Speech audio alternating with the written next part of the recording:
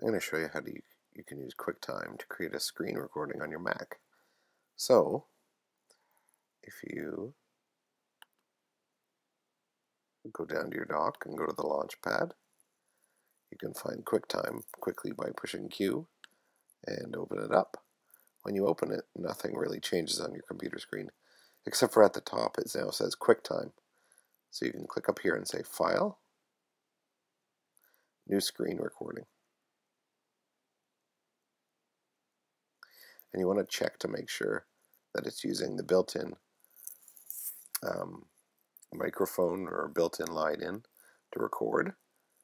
Or if you have an external microphone attached, you want to make sure that you choose that.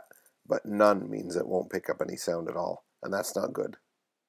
So what you want to do is push record.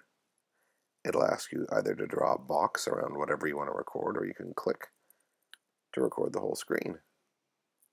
When you click, you'll notice that this now went from a record button to a stop button, and you can minimize that to get it out of your way while you're recording. Then you could bring up whatever you want to show on your screen and talk about while it records. When you're done,